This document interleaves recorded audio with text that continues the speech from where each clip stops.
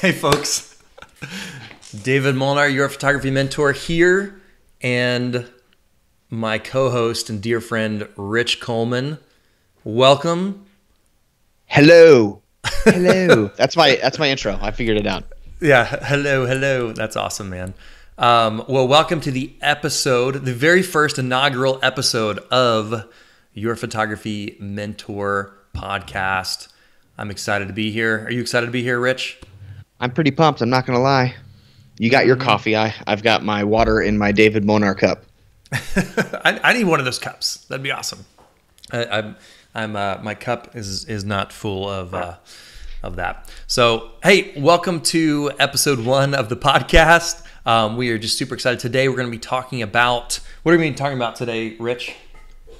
We're going to be talking about essential gear needed as a photographer. I feel like it's something as photographers get really hung up on for the wrong reasons. So it's going to be fun to kind of dive in, like, what do you actually need compared to what do you want compared to what the world tells you need.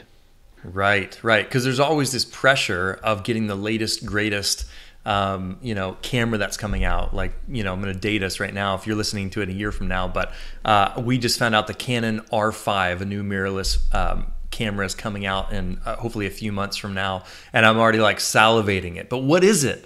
What is it? Like, I saw that camera come out. I saw the announcement for the Canon R5 and I thought, man, that camera will make me a better photographer.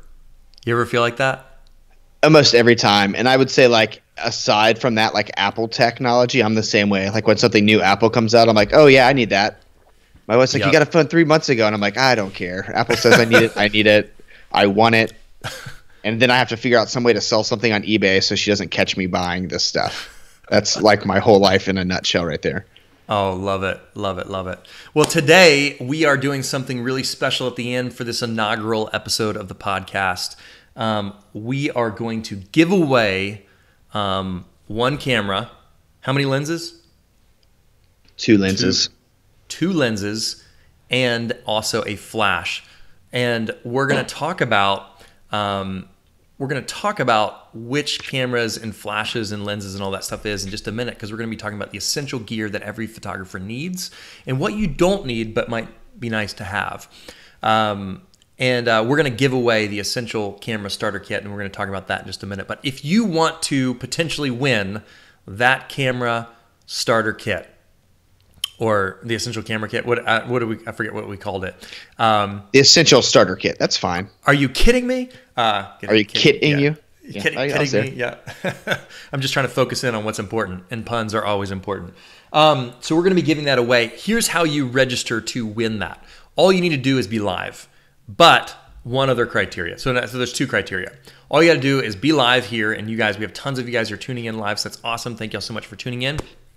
If you want to be eligible to win this camera, all you have to do is click that share button for this podcast episode and share it to your Facebook page or profile. Because here's the deal. We just want to help as many people as possible with your Photography Mentor podcast. And so we want to get the word out that we're starting this podcast. And so we just want to be as helpful as freaking possible. All right. So that's why I want to ask you to share this podcast Facebook Live episode right now on your Facebook profile. And just by doing that, just by sharing it, hopefully we'll get more people to be able to come on to our Facebook Live, and we'll be able to help more people out.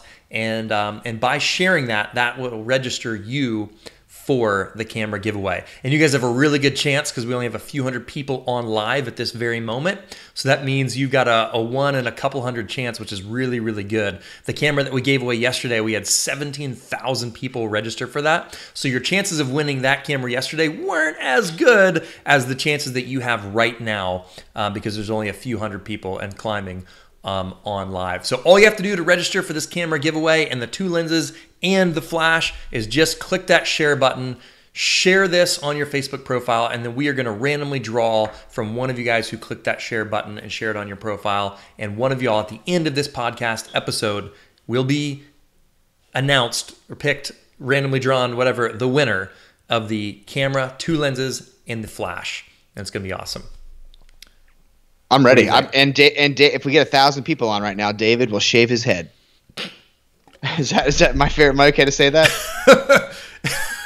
Nope.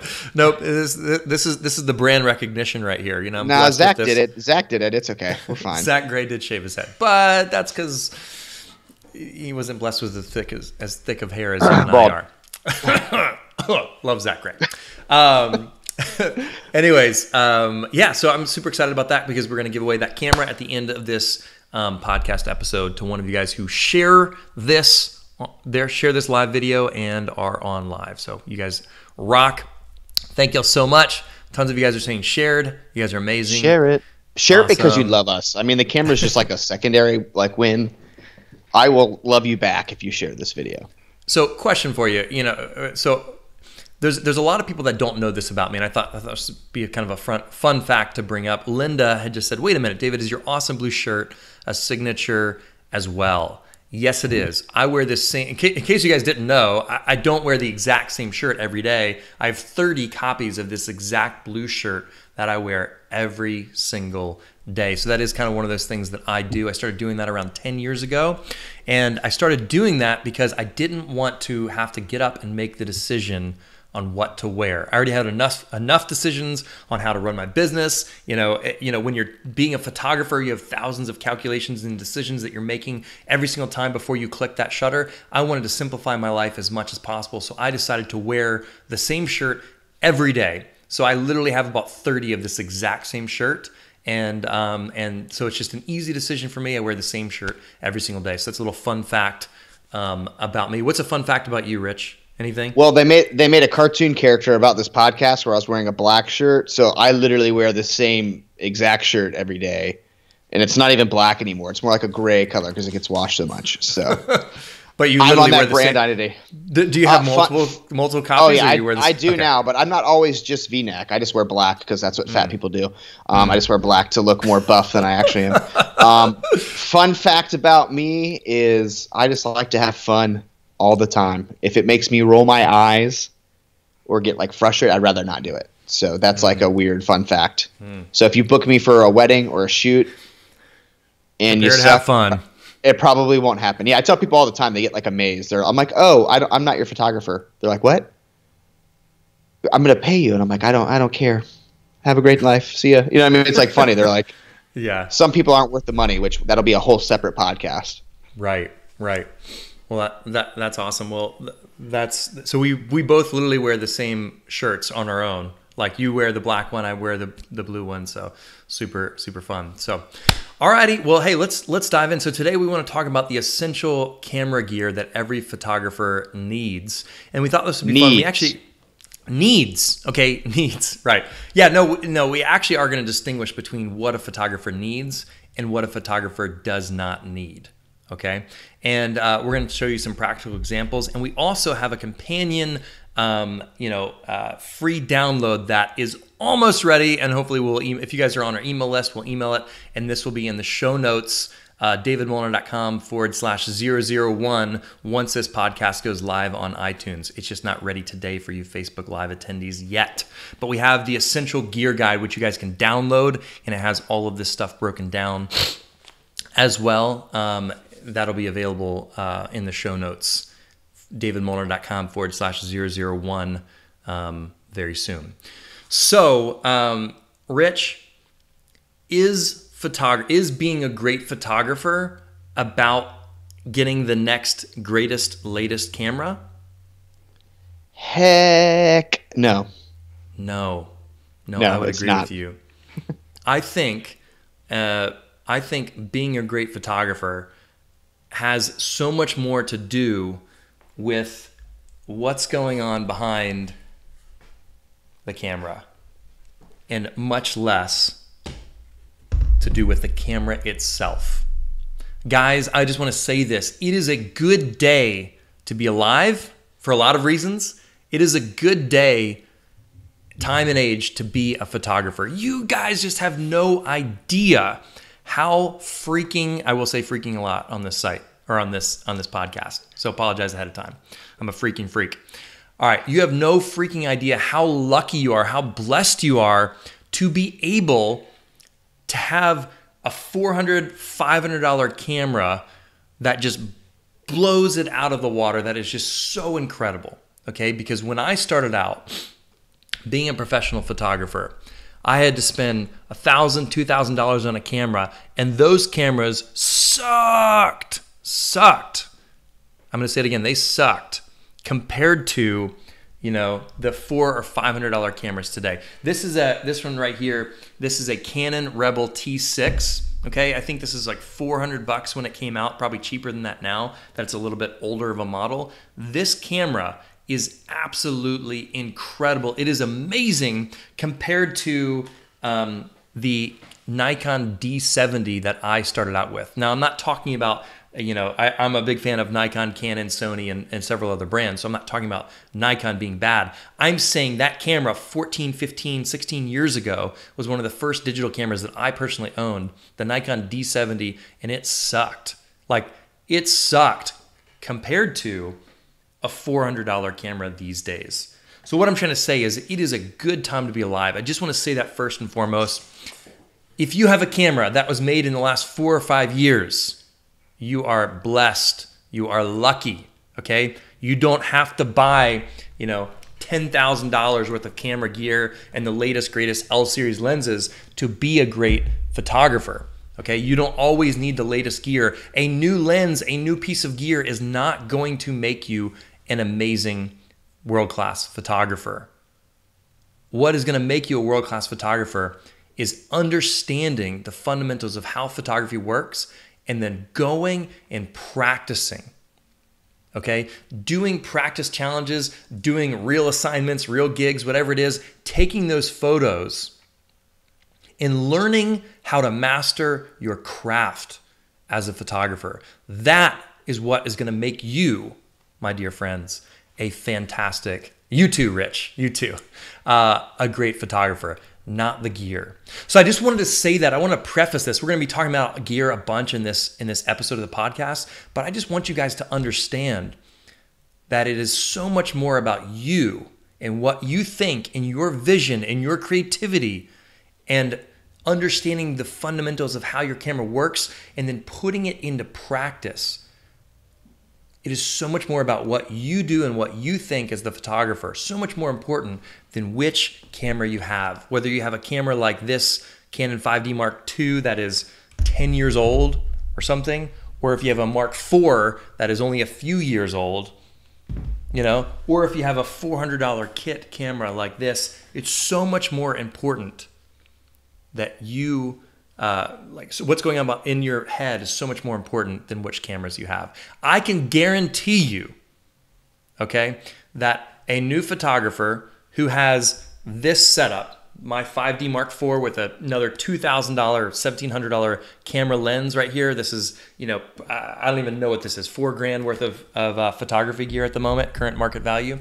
I can guarantee you that Rich Coleman, this amazing professional photographer, the one that I trust to shoot my family portraits, this guy right here, my co-host, I can guarantee you that if you put up a new photographer that had this $4,000 or even $20,000 worth of camera gear, and you gave Rich this 3-year-old Canon Rebel T6 that was, you know, $400 when it all came out. Now you could probably buy it for a few $100. I guarantee you, if you gave Rich this camera, he would blow the new photographer with $20,000 worth of gear out of the water. He would create shots that are so much more amazing than that newbie. So what I'm trying to say is what is important is the photographer, not the gear. Okay? Yes. Now, one thing my buddy Ryan Moser always says is a poor craftsman blames his tools. And I feel like it's really easy, like when you get discouraged, you're like, oh, I need the next thing. I need the next piece of gear, like my pictures aren't up. But you are the most important piece of equipment you have as far as the knowledge you learn makes the photos.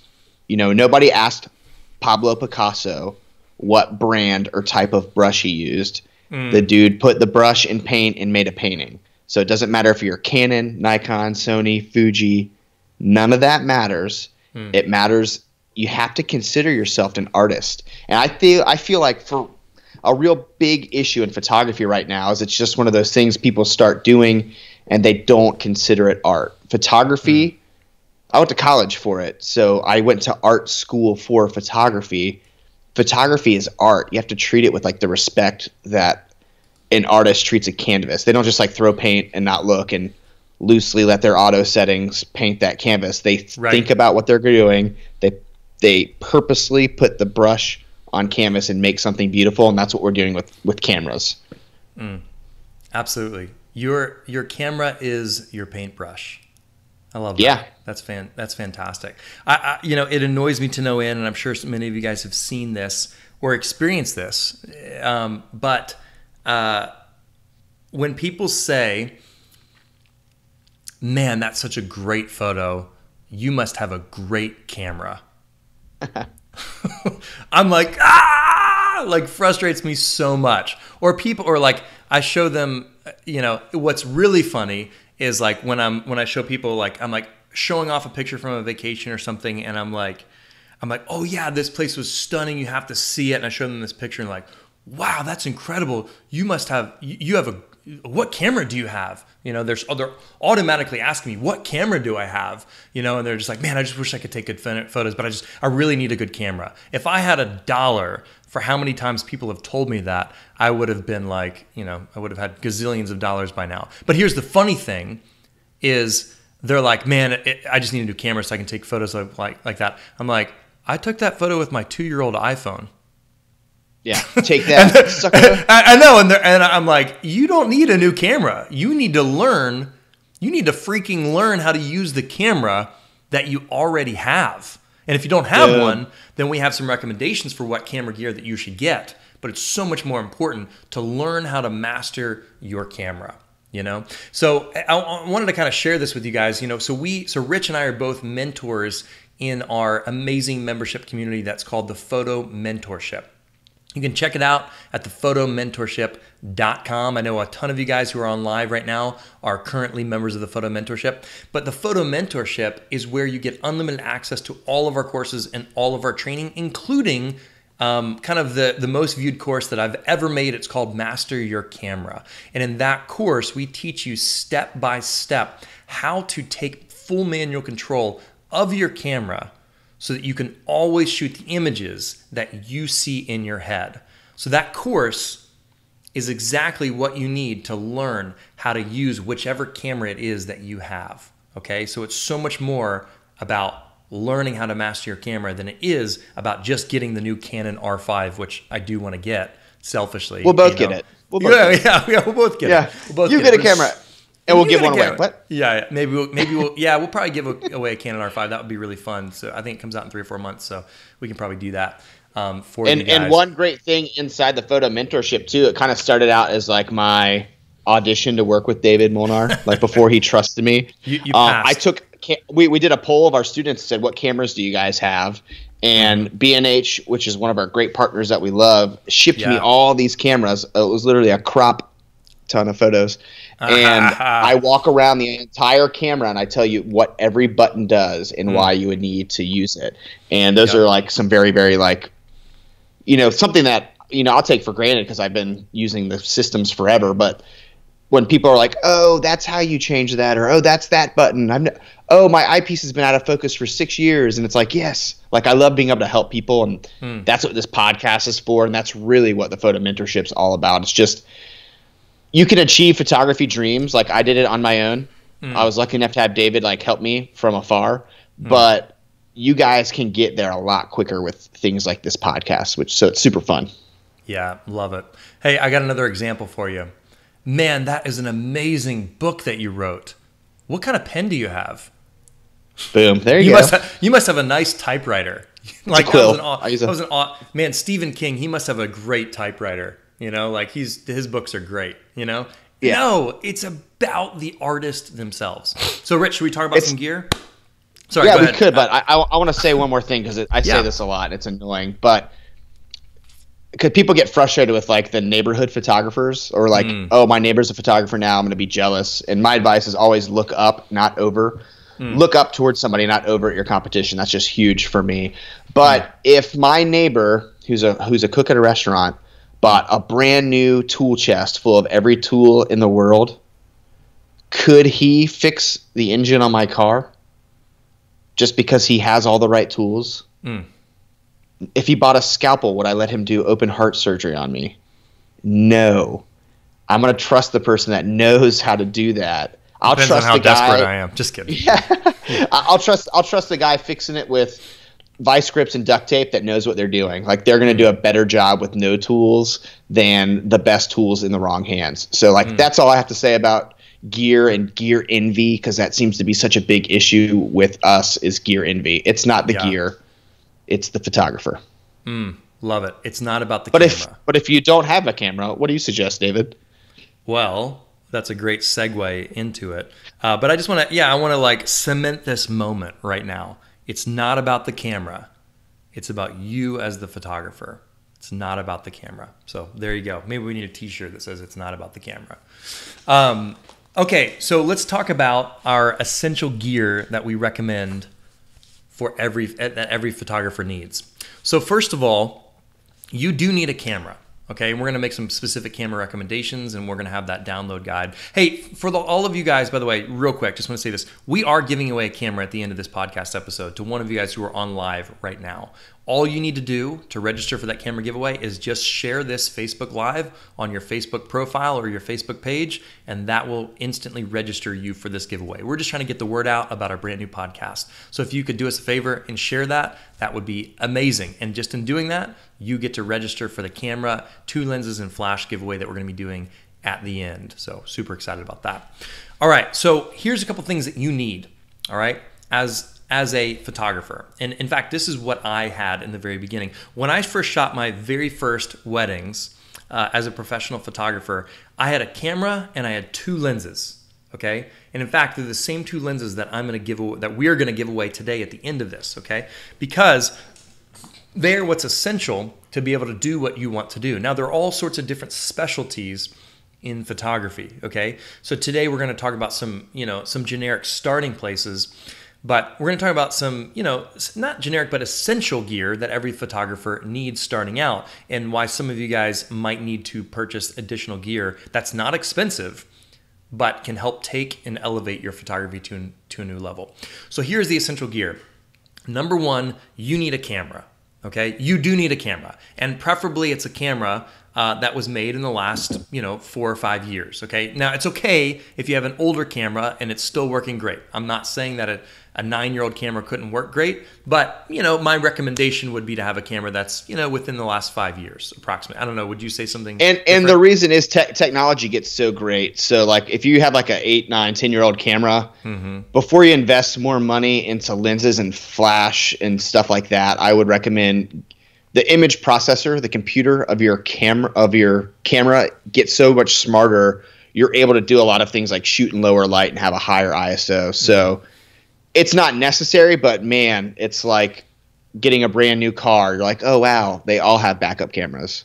Oh wow, my seat's heated. So there's a lot of great features and function, but it's not necessary. If you have, and the camera we're recommending actually isn't the newest camera. It's just a great price starting point too. If that well, it's helps. a pretty new one, but yeah, you're right. Yeah. It's not the newest one that's coming out. That's awesome. No, that's great. And that's a great analogy. It's like, do you need heated seats to get to your location? No, you don't. Are they nice to have when it's snowing out? Yes, they are. Okay. And so that's a great analogy, the heated seats, so you're welcome. The newer, yeah, that's awesome. We're turning up the heat here. That's awesome. Take a seat because we're about to make some recommendations. So you need a camera that's decent, okay? And the other thing you need a good versatile lens, a lens that can go from wide angle to zoomed in, okay? From wide to zoomed in. And and so it's a zoom lens. A zoom lens is a lens that actually can zoom from wide to telephoto to up close, okay? A fixed lens is a lens, let's say like this, that doesn't actually zoom. It stays, like its focal length stays in place, okay? The second thing you need a lens, okay, that can shoot in low light situations, all right? And so I'm just gonna go ahead and show this right now. This is the Nifty 50, okay? This lens, here's the Canon version. Right here, this is the Sony version, and there's Nikon versions and probably a version for every single camera brand that's out there, okay? But the 50 millimeter lens, allows you to open up the size of the hole that's inside the lens, which is called the aperture. Now, we talk about this stuff extensively in the Master Your Camera course, which is available to all of our photo mentorship students, okay? But the way that it works, if you're watching this video podcast, all right, this is actually an old Nikon version of this, is that when you open up the aperture, which is the size of the hole, to a larger size, to a physically larger size like this, more light can come in to your frame to expose your camera sensor, and it allows you to capture pictures in lower light situations, like indoors or in a gym or just on a dark, cloudy day. So having a 50 millimeter lens or a lens like this that is fixed, that can allow you to open up your aperture to a large physical size, okay? That will allow you to shoot in lower light situations. So one of the first recommendations that I'm gonna make is that you guys get a nifty 50 lens. And the good news is it's pretty inexpensive. You can find these lenses for around 125 bucks current price. Now prices fluctuate. Currently, prices fluctuate. In a couple of years from now, you'll be like, why is it $700? I'm like, inflation, you know. But anyways, the 50 millimeter lens is a very inexpensive lens, and it is amazing. It's an amazing quality lens. This is the 50 millimeter 1.8 millimeter lens, and or f1.8, and it's an amazing lens for low quality. Sorry, not low quality, for low light. Whoa. Yeah, blunder. I love low quality photos. I love low quality photos. That's why I like to shoot with my iPhone a whole lot. Oh gosh, Apple. Just kidding, Apple. We love you. Yeah, no, it's a good idea to stay at 12 megapixels for like 8 years. It's good. I do love the iPhone. It's awesome. I wrote a book called iPhone Only Photography years ago. It's a wonderful thing. It's a camera that you always have in your pocket available to you. But it's not as good quality as even like a camera like this, you know, Rebel T6. Okay, so let's go ahead and look at a couple other things here. So we've got, I'm going to take this off the tripod if I can, turning this around. Here is a, you know, Rebel T6. This camera came out a couple years ago at this point, and it has a kit lens on it. It goes from 18 over here to 55, okay? Now, anything below 50 millimeters is technically, you know, a little bit wider, okay? You know, typically the way that it works is any lower number on your zoom lens is going to be a wider angle lens. And as you get above 50 millimeters, it's going to start zooming in, okay? And getting you closer to your subject at that point. So the beautiful thing about this lens, the kit lens that comes with a lot of your cameras, typically, you know, like it comes in a $400 camera kit for something like the Canon Rebel T7, is that it can go wide angle and it can zoom in, which is wonderful because it's versatile. But here's the catch. Rich, what's the catch on this type of lens? Do you like, what do you think? The aperture on that lens is not great, which means not a lot of light can go into the camera because the aperture is high, meaning the hole is small, meaning less light comes in. Yep. So when less light comes in, you get a worse depth of field. You get a lot more limitations. Yeah, you have a lot of limitations. So the thing about this lens that so many of you guys have that comes with your camera, you know, whether it's the Canon, Nikon, or Sony, there's like this 18 to 55 version or something very similar, is that, in a quick synopsis is that it's inexpensively made and it is great for outdoor photos. So if you're shooting landscapes or if you're shooting portraits or anything outdoors where light is good, this lens, this kit lens, the 1855, works great when there is good light. But it sucks in low light situations. That's the easiest way to explain it because the physical like size of the hole inside the lens cannot open up very large. Okay, so, and there's some other factors that we won't go super into at this moment. Well, I'm going to say something and I'm going to kind of argue with you for a second because it's my favorite. Love it. Argue. I'm a firm believer that like that lens is only good at 18 or 55. Like all the other variables in between are pretty much garbage. And that's not being mean. That's just from experience. Even my L series lenses, my 7200, I only like at 70 or 200. I just feel like I get a lot sharper of an image all the way. Like if I'm at 160, I'm learning something new here, folks. Rich Coleman's a genius. Try that out. Like when you're going back and looking at your raw files in Lightroom, you're like, I almost always go with the one that's zoomed all the way in or all the way out. Interesting. And I don't know if it's because the mechanics are tighter and it's actually not moving. I don't know if it's just like another variable for like that camera shake. I don't know what it is. I don't know that I've ever like put words to it or actually ever realized that, but you're probably right. Probably most of the images that I think are the sharpest and like kind of the clearest, best quality are probably at those maximums or minimums, like the 18 or the 55 or the 70 or the 200 if it's a 70 to 200 millimeter lens. Point being is this same lens right here can go wide angle at 18 and you can zoom all the way in at 55. And it's going to be good for outdoor portraits or photos in good light, but it's not going to be good when there's low light. So if you're trying to use that lens and you're trying to shoot photos indoors, you're going to be limited in the amount of light that you can allow to expose your image's sensor inside of your camera. So it's a little bit, there's just some bigger limitations to that 18 to 55 lens. But that's when you bring in the 50 millimeter fixed lens. So anytime you get a fixed lens like this, there's less moving parts. And what these lenses, like what the manufacturers can do in these lenses is allow for you to have a larger aperture size, allowing more light to come in. So if you're watching this live, you can see that, at this moment, this is about what that kit lens will allow you to do. It'll allow this much light in.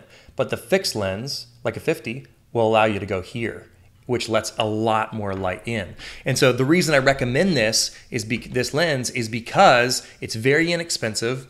Quite frankly, it's the same lens that I used starting out to shoot probably the first 10 professional photo shoots that I did, including weddings kind of all over the country.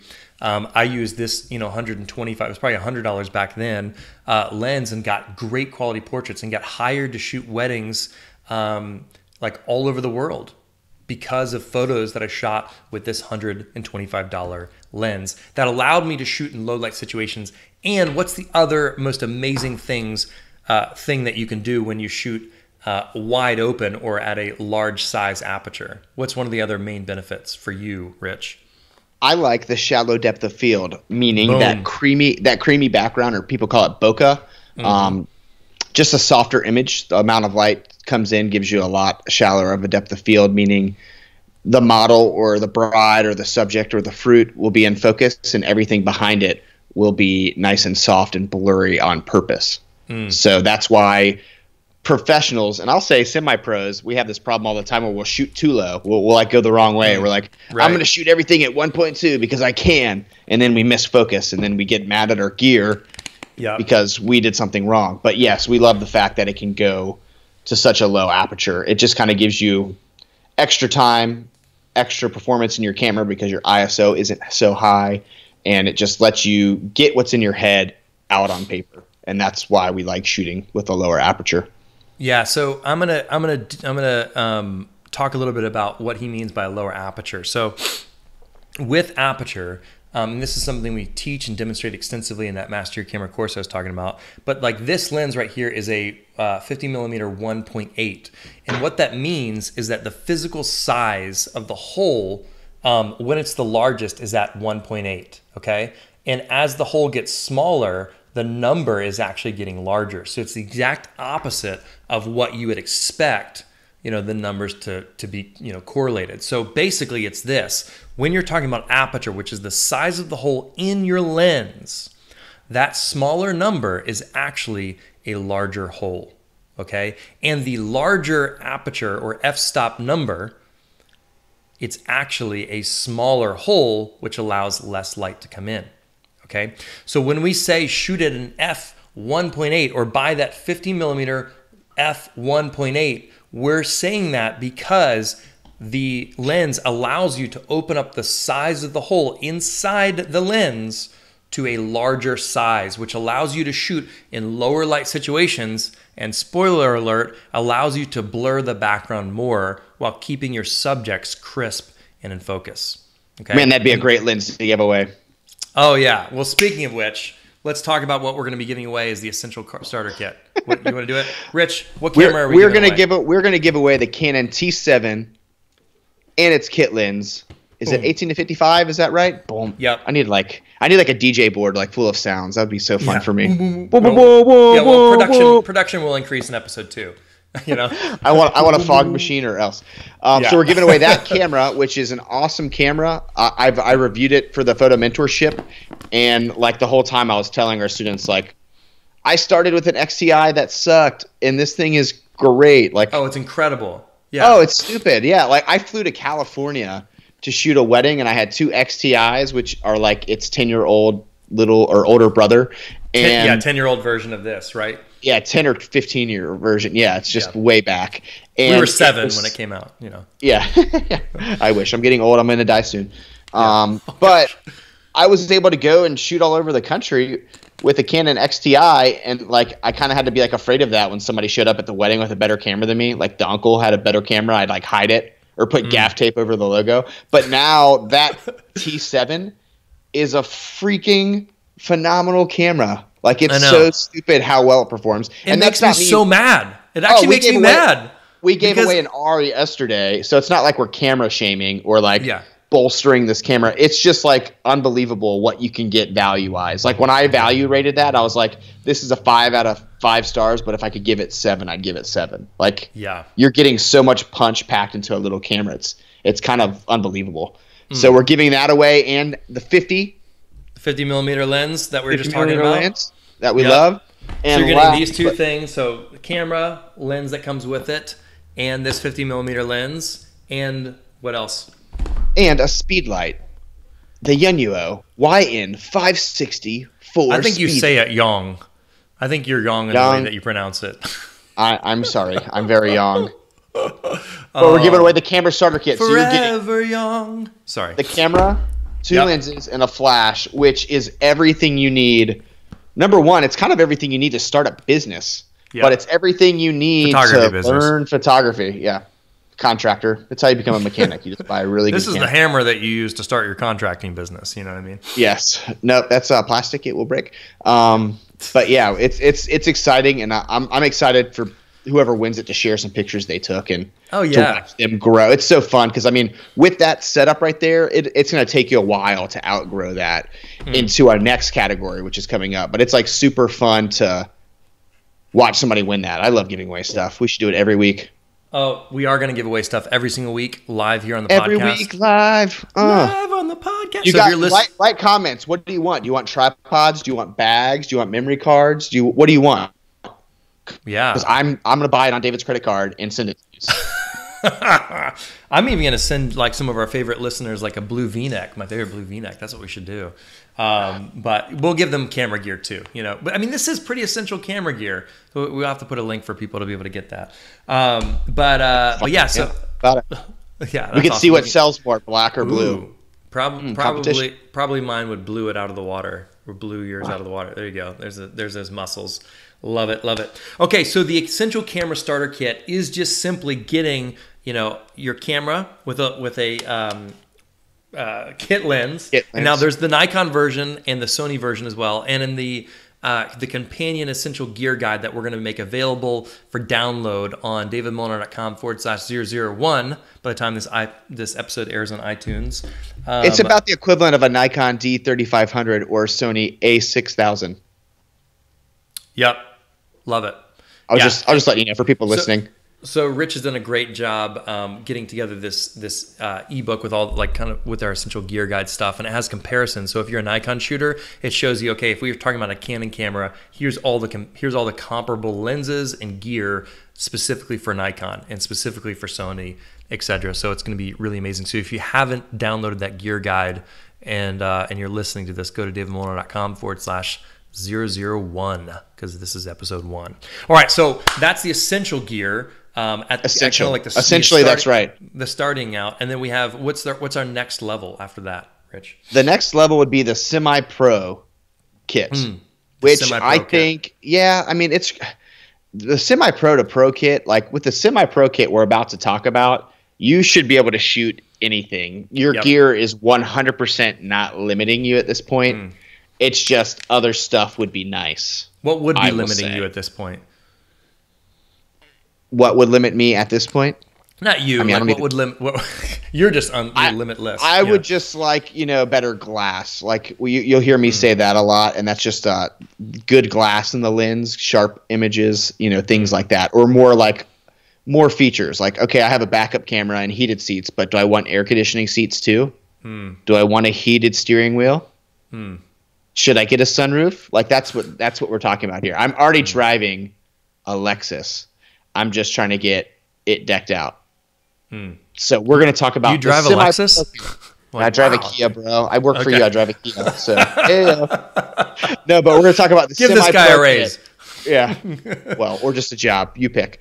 But we're going to talk about the semi-pro kit, and this is around $3,000. So everything we're talking to you now we just went from $600 to $3,000. This whole kit is about $600, right? Yes. Yeah. Correct. Okay. So the next set of gear we're talking about is going to be more like $3,000, but that 50 millimeter lens comes with you. That flash comes with you. So the cool thing about sticking and having brand continuity, continuity, or like sticking with it, love, is that lenses are compatible and it can grow with you. Right. For the most part, there are some exceptions. I want you to talk about this camera because you say something pretty funny about this camera. So the semi-pro kit camera, do you remember what that is? Yes, it's the 60 Mark II.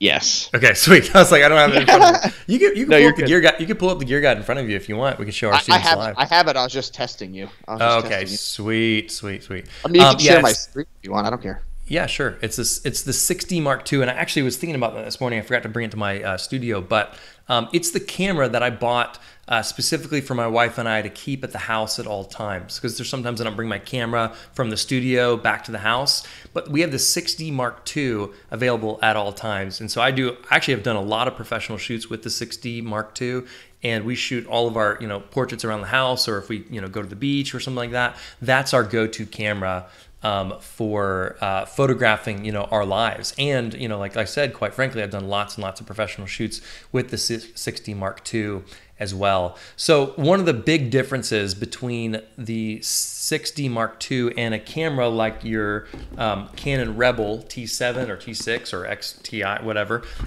is that these Rebels are cropped sensors. Okay. Now, I don't want to take a lot of time talking about crop sensors, but essentially what it does is if you have, if your picture on a full frame camera, like a 5D Mark IV or this new 60 Mark II that we're talking about, or the Canon R, or the Nikon or Canon Sony equivalents, is that imagine if this is your picture right here on a full frame camera. Well, the crop sensor is literally going to crop. Are you about to give me a demonstration? Perfect. Look at Rich's screen. I'm gonna stop. Can you see me? I don't know if you can see me, but so this is your crop sensor. This is your T7, T7i, XTI, T6, whatever letters Canon want to make, and this is your full frame sensor. So if you look at them compared to each other, you're getting a lot more information. You're getting a lot more colors. You're getting a lot more contrast. You're getting a lot more blacks. So you're getting a lot more data on your sensor, which is like film. So when you hear us talk about sensor, it used to be film that the shutter open, light burns the image onto film. Now the shutter opens and information gets put on your sensor. So you can either have a crop sensor or a full frame sensor. Right. So that's like a really quick visual for crop sensor and full frame. So I had to rip Post-it notes in 2 different colors to get that for you. No, but I love did it, man. I'm so glad. I'm so glad you did that. That's amazing. So, that's a great visual. And for those of you guys who are just listening, we essentially had a bigger Post-it note and a smaller version of a different color Post-it note, so that you can see that one camera is recording more information and the other one is recording less. It's literally cropping the picture in closer. So that's also just another way to think about it. And it's a crop ton less information. Yeah, it's a crop ton, man. This podcast episode is getting really croppy. Hopefully we don't get croppy reviews. Leave us a review on iTunes. Don't make it a croppy one. That's awesome.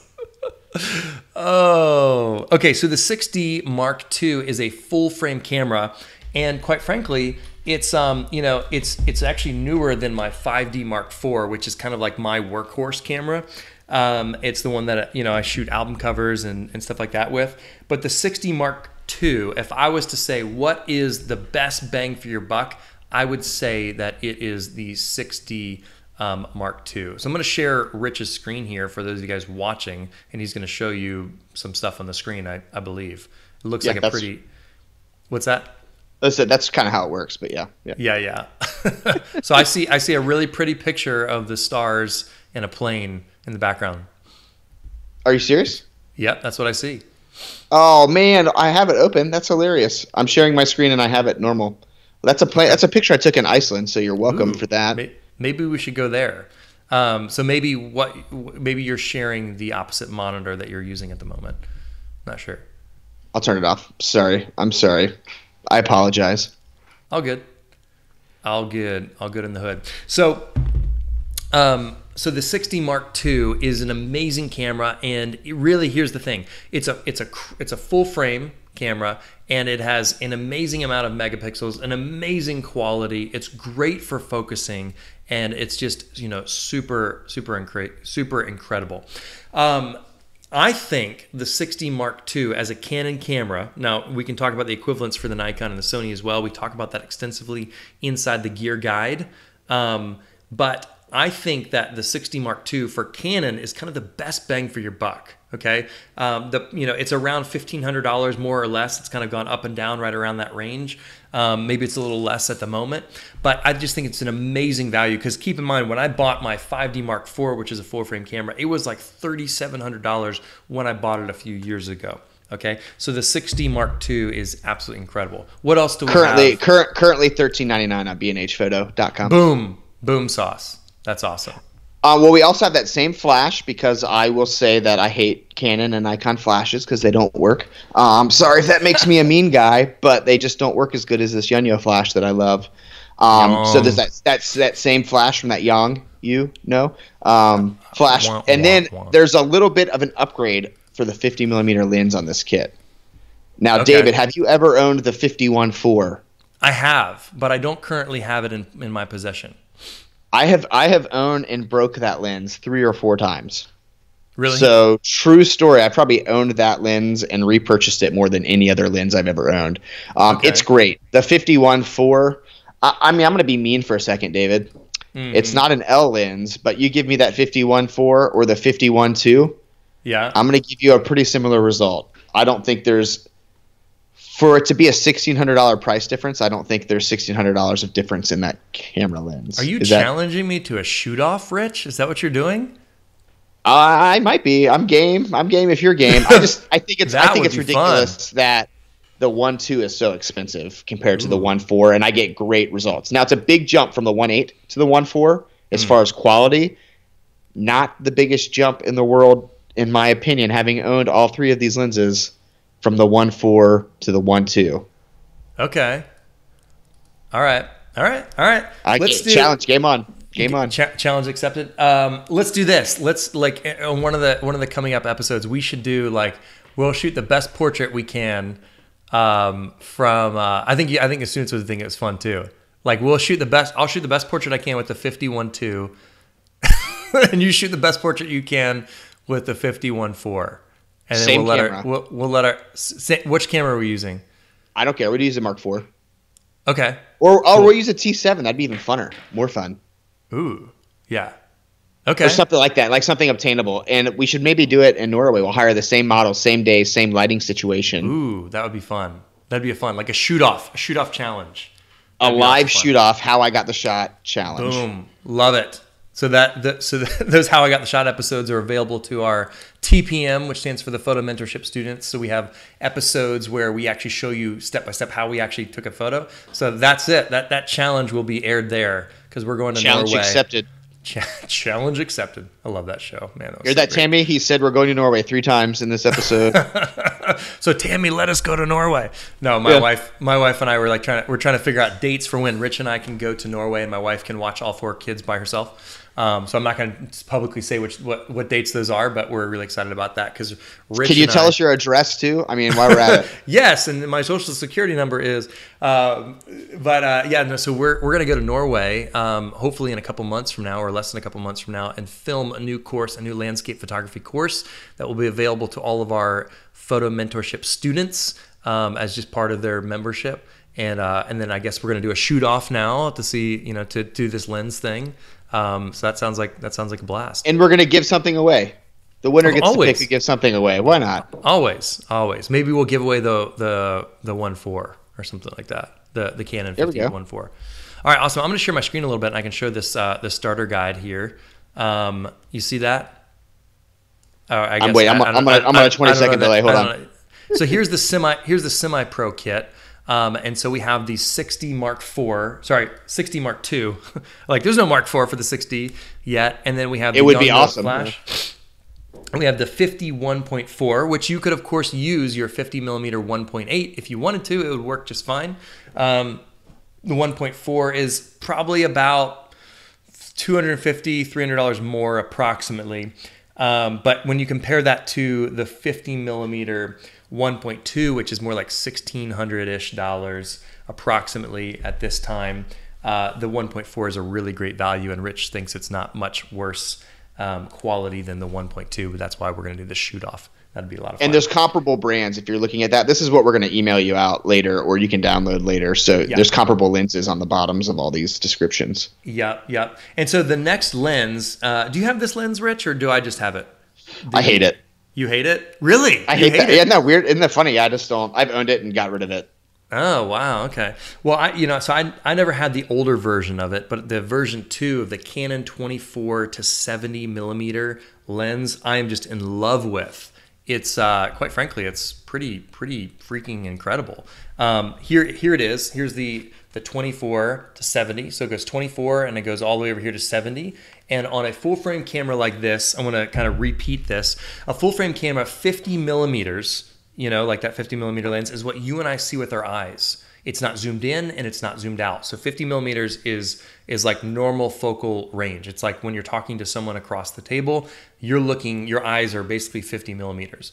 Now, the moment you start going to a lower number, it starts going wider. So if you go to 49, which is 1 millimeter less than 50, it starts getting a little bit wider. Now, the moment you start zooming in a little bit, or you go to a higher number, like 51 millimeters, that's when it starts zooming in a little teeny bit. And you start getting closer to your subject. So it's as if you were leaning in across the table, getting closer, right? So the 24 to 70, what it does is it goes as wide as 24, which is great for landscapes. It's incredible. And it can zoom in to 70, which is not like a crazy up close zoom, but it's enough that it's perfect for portraits. But here is the zinger, okay? The glass, the quality is just incredible. Now, do you need it to take pro quality photos? Heck no. I didn't actually have this lens until about 3 or 4 years ago. Okay. I took images for all sorts of places. I shot my first, like probably 10 weddings with the kit lens that I'm recommending to you, just an older version of it. So it was even crappier. So basically the lenses and cameras and stuff we're recommending to you now, it's like you're in such better shape than we were when we started out, well over a decade ago. Okay. So this lens is incredible. Here's the kicker is that on the kit lens that comes, in the starter kit, here's the thing. I said it's limited on the size of the aperture, the size of the hole, like the amount of light that this lens lets in. The limitations on this lens are that its maximum aperture is 3.5, I think? It's 3.5 to 5.6. It's 3.5 when it's zoomed out wide, meaning you can open up the hole to a medium-ish size hole at 3.5. Not medium, but a little better than medium size hole at 3.5. But when it's all the way zoomed in, it's going to automatically limit you to having the maximum, the most light it will let in is a smaller hole at 6.5. And so what that means is as you zoom in, if you're like in a gym and you're photographing, your kid's volleyball game or whatever it is, and you're zooming in, it's basically like the low light quality is getting worse and worse. with a lens like this indoors. That's why I say it's not a good indoor lens. Guess what, folks? The 24-70, it's expensive. You know, 15, 16, 1700 bucks, whatever the price is now, it is expensive. But keep in mind, we're recommending this for the semi-pro. Those of you guys who have an extra budget to spend for photography gear. Maybe you're making some money on the weekends and you can't invest. I do not recommend going in debt for photography gear. I do not recommend that. Okay. Now I get it. There's certain circumstances where you need to get a loan out and pay it off really quickly. I understand, but I don't recommend getting in a ton of debt. Okay. Or if you're like me, David, if your wife won't let you buy stuff, that is not how you want to. That's not how you want to get in trouble. Like, hey, what is that box? Oh, it's a $1,600 lens. That just goes bad, in my personal opinion. Right. Yeah. The roughest part of my marriage this last year, David, has been all these B&H packages coming to my house and my wife just assuming. She's like, why is there a B&H box here? And I'm like, it's David, it's free. It's been fun. I didn't have to pay for that. We almost got a divorce, but it's fine. Thanks. Okay, Thanks for that. Well, glad I could ruin/save your marriage. I'm not really sure. You're welcome. I don't know. But the 24-70 is great for low light situations. It's fantastic because the maximum aperture is 2.8, which is a pretty large size hole. Okay, 2.8, and it's consistently. So regardless of whether you're zoomed out to 24 or if you are zoomed in to 70, it allows you to shoot at that consistent larger aperture size, which allows more light to come in, which means better for low light, regardless of whether you're zoomed in or you're zoomed out. So this is just a fantastic quality lens. Well, this isn't the sole factor, but how if it's a quality lens? If it's heavy. Okay. Now I love the 50 millimeter, but it's like, a couple ounces versus like, throw them both in the air. I want to see you throw them both in the air at the same time. Yeah. Oh gosh. No, but this one, like you do curls with this 24-70, it's going to be like, you're going to be tired. You do curls with this, you're going to be like, yeah, it's fine. Like no big deal. Cause it's light. So yeah, the 24-70 is an amazing quality lens. All right, let's go for then. Is there anything else you want to say on that? Nope. The pro level, our next level is more of like what me and David actually have in our bag, and that's kind of how the book is kind of designed. It's kind of showing you that. Yeah, so I've got it up on the screen for folks. We have David's favorite cameras, and we have Rich's favorite cameras up here. We have David's picks, and so my favorite camera, my workhorse camera, is the Canon 5D Mark IV. It's an amazing camera, but Rich prefers an even newer camera. Which one do you prefer, Rich? I love the Canon EOS R. It's Canon's first full-frame mirrorless camera. The new one comes out in June or July, but it is amazing at grabbing focus and tracking. So I love it. It's weird. There's a lot of weird things that you have to get over, kind of like when you switch from PC to Apple. But after you get used to it, you just nail focus every time, and I'm very, very pleased and excited about the future. If the future is great now, the future in 3 years is going to be even better.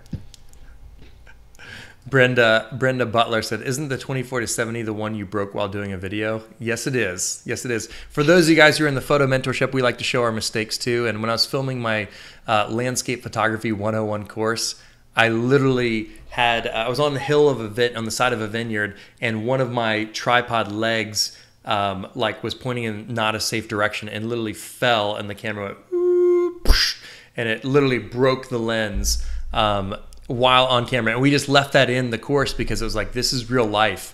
Don't make this mistake. Don't have your tripod in an unstable position ever. And I was a little distracted because I was trying to teach at the same time, so I maybe wasn't paying as close of attention to the tripod legs, but that is the one that I broke. But thankfully, Canon's amazing, and we got it fixed. So always check out the legs. You got to look at the legs. legs first. Legs are super important. Rich is a I'm a leg guy. He's a legs guy for the tripods. Yeah. You know what I mean? Yeah. I'm more of a. You're more of a body guy. I was gonna say a ball guy because it's like the ball head, But anyways, man, this episode just got explicit rated quick. Yeah, I love it. It got explicit quick. You can be the ball guy all you want. I'm fine being the leg guy. Linda asked, "Are you a leg man, Rich?" And he said, "Yes, he sure is." My wife did take dance for 20 years. That's all I'm saying. Yep, she's got a leg up on the competition.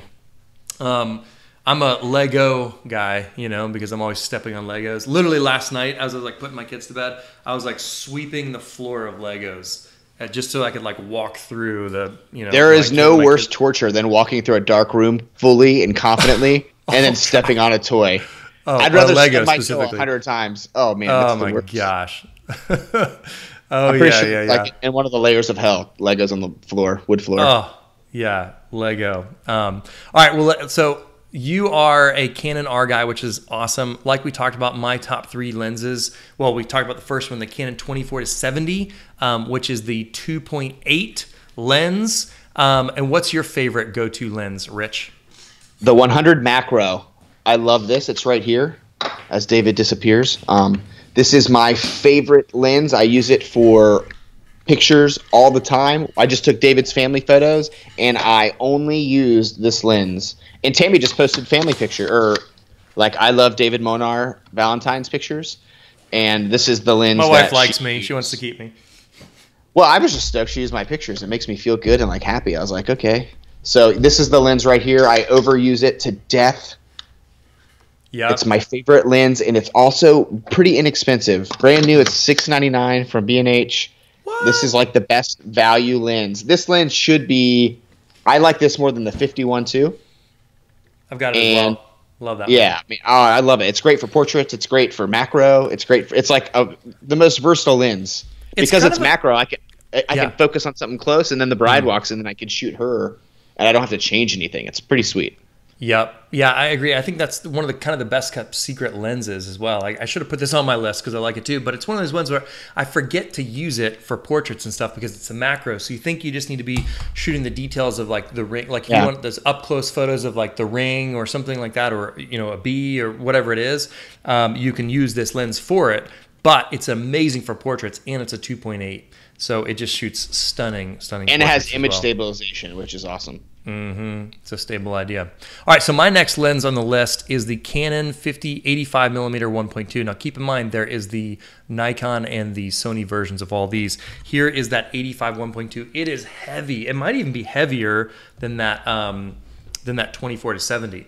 I'm not sure, but it's the there's a lot more. There's more. The glass is a lot thicker than that 85. Oh, yeah, it's so and there's some newer versions. This one I think I bought, 8 or 9 years ago. And that's the beautiful thing about lenses, folks, is that sometimes you'll update you'll typically update your cameras more often than you will your lenses. Like I've had this lens, I think, for like a decade.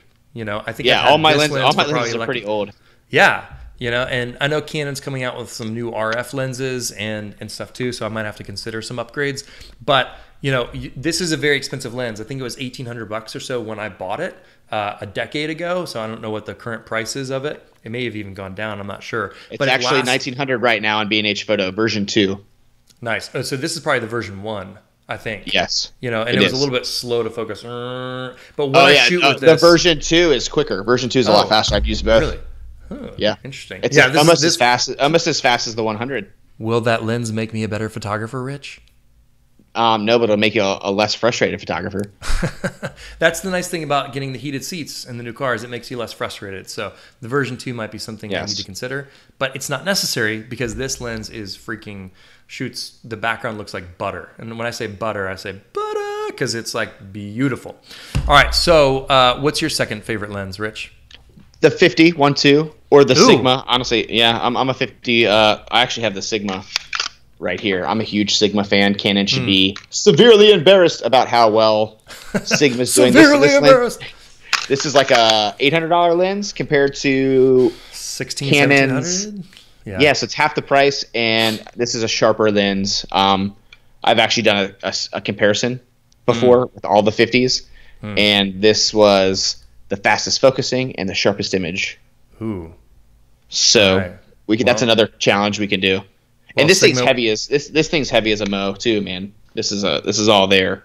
And it's the art series. Now Sigma 10, 15 years ago was like Takina, was kind of scary, kind of like that old Canon camera, but now if it's an art series, has that little A on it, this is a equivalent to an L series lens because of that art series. Ooh. So it's A-okay.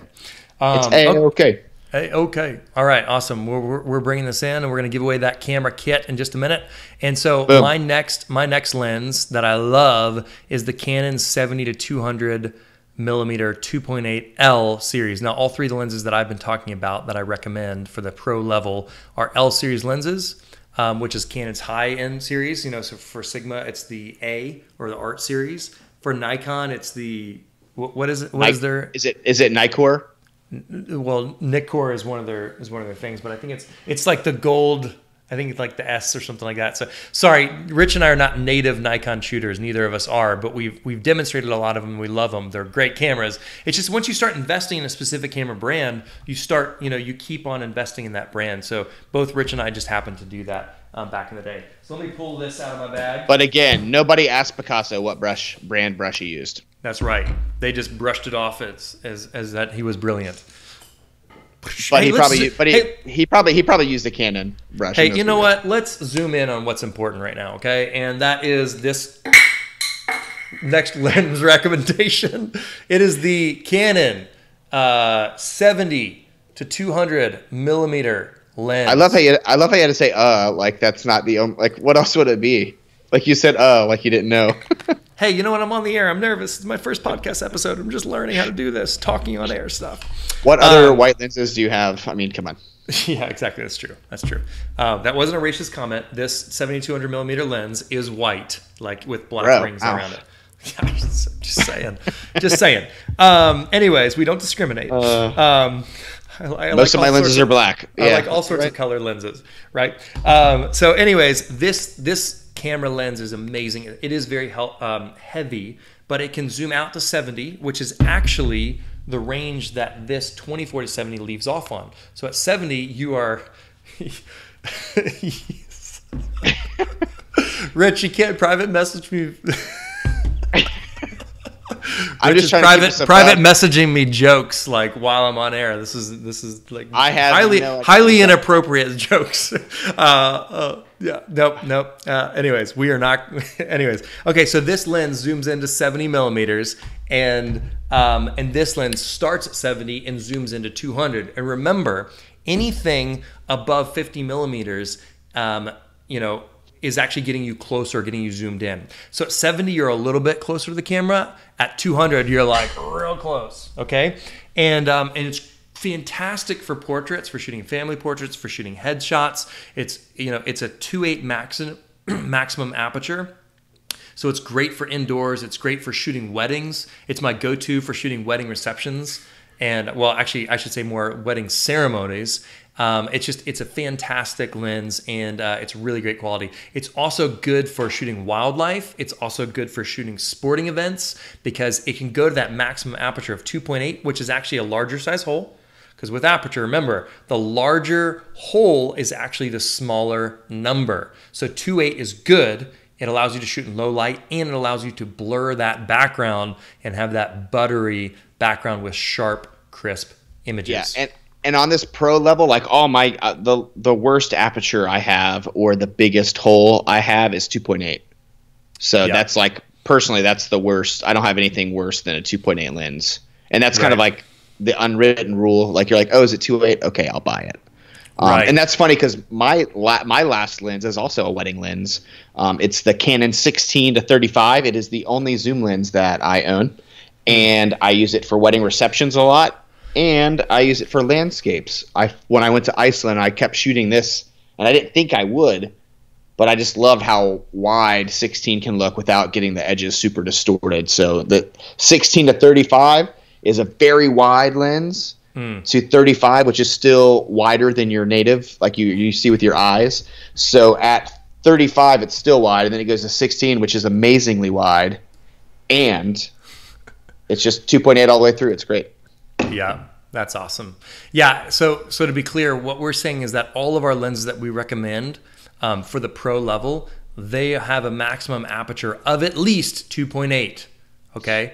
And some of them, as you can see, like the Canon 85 1.2 over here, this one has a 1.2 maximum aperture, and so does the Canon 50 millimeter over here. It has a 1.2 maximum aperture. So for pro level gear, it's going to be at least 2.8.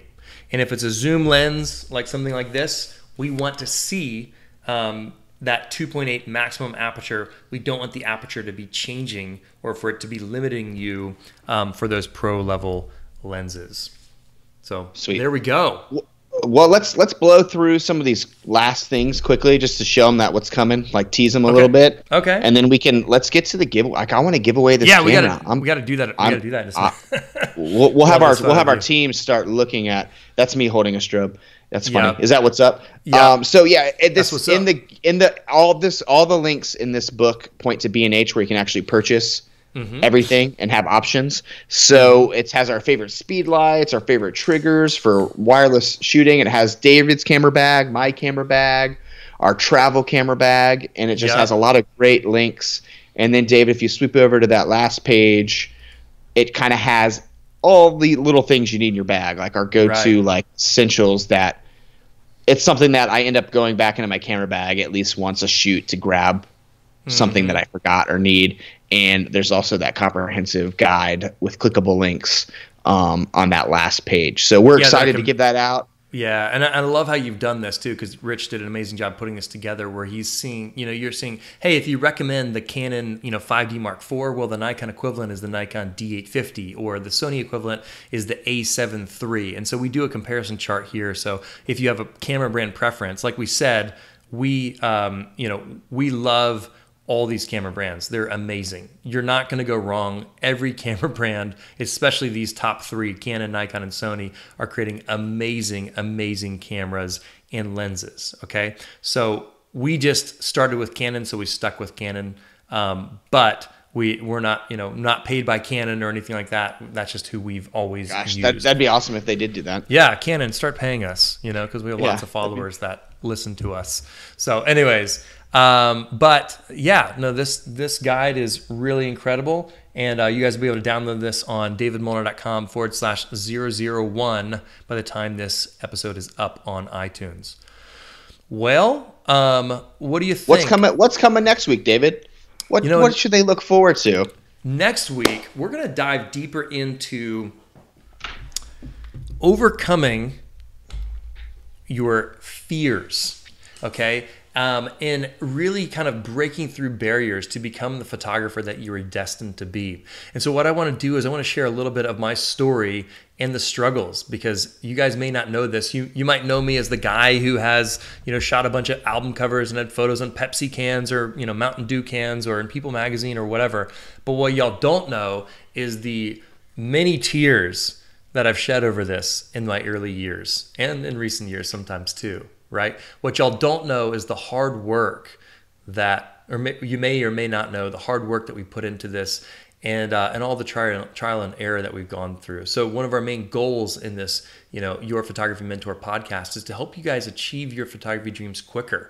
And so what I'm going to do is I'm going to share with you some of the painful part of my story next week. And hopefully it'll help you guys. Hopefully it will inspire you guys a little bit and help y'all get to pursuing your dreams even faster. And of course, we're going to give away something, because we give away something every week on the podcast. I'll think of a real funny story. I'll listen to your story and I'll try to come up with an awesome, ridiculous story. I'm one of those people that ridiculous stuff happens to. Yeah, sure it does. And then people don't believe me. And then all of a sudden we're hanging out in Florida. So I'm just that guy where things happen to me. And then awesome. You can't believe it. So we're excited. The team, do you see the winner, David? I know who it is. Okay, awesome. Well, so all you had to do is share this thing to be the winner. And Rich, I'm going to let you announce the winner here in just a second. So the winner, let's recap real quick what they're going to win. They're going to win our Essential Camera Starter Kit. Right? And so it comes with the EOS Rebel T7 kit and kit lens. Okay? It's also going to come with the Yong, I say Yongnuo. I don't know if I'm pronouncing it correctly. Rich says Yongnuo, something like that. But I think he's Yong, you know what I mean? And it's the 564 speed light. And also we're going to be giving away the 50 millimeter lens. So all of this is coming in one nice pretty package to one of you guys who shared, our thing. And the winner is... K. Hickman. Kay Hickman, can you let's just say, hey, what up, girl? What's up, girl? What's up, Just Kay? like in the comments, be like, thanks for the camera. Is that okay with you, Kay? If that you won the camera, so congrats, Kay Wickman. Every camera begins with K. No, it didn't work. Yeah, camera That's with K's. a K. I know. Yeah. It would work graphically. Sorry. Yeah, that'd be cool. That'd be pretty cool. Special K. Well, Kay, congrats. You have won that whole Essential Camera Starter Kit, and we are just jazzed up and excited for you to get that. Our team will be in touch with you to make sure that we get your details to ship that camera and lens and flash to you. So we love B&H. B&H is our favorite camera store. It's where we buy all of our stuff. And so when we're going to buy a camera from us for our students, like of course we buy it at B&H and just ship it straight to you guys.